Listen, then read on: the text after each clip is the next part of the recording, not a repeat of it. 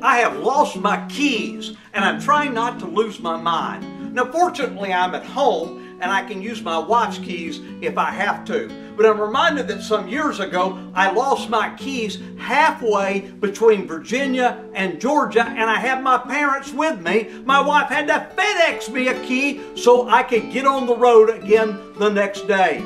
Keys are important, and there is only one key to eternal life. His name is Jesus. He has the keys of heaven and of hell, of life and of death. He has the keys of the kingdom, and He alone opens the door to eternal life. And that's today's 60-second sermon.